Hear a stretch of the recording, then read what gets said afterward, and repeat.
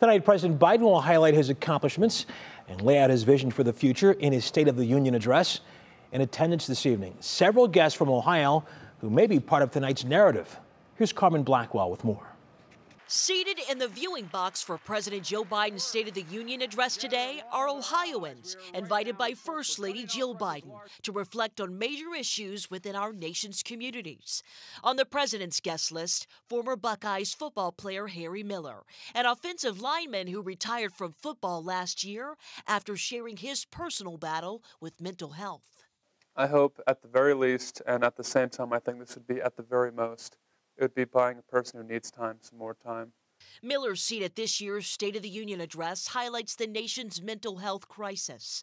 Now an advocate for mental health awareness, Miller has partnered with Sondermind, a company that connects people to therapy. It means everything to me, really, because I want to keep my son's name out there.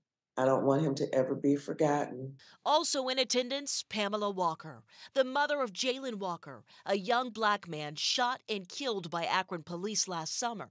Pamela and Jayland's sister Jada will attend that speech as Congresswoman Amelia Strong Sykes guests. How many times do we have to go through this kind of misery? You know, it doesn't make any sense. Every black man should be able to grow old. Well, the White House also invited Saria Gwen May. That's a Cincinnati ironworker. She's a member of the Ironworkers Local 44 group and will work on the Brent Spence Bridge project as a result of the bipartisan infrastructure law. Russ? Okay, Carmen Blackwell, thank you so much. And you can see live NBC News coverage of the President's State of the Union address, along with analysis right here on Channel 3, beginning at 9 o'clock. Lester Holt and Savannah Guthrie will anchor this special coverage.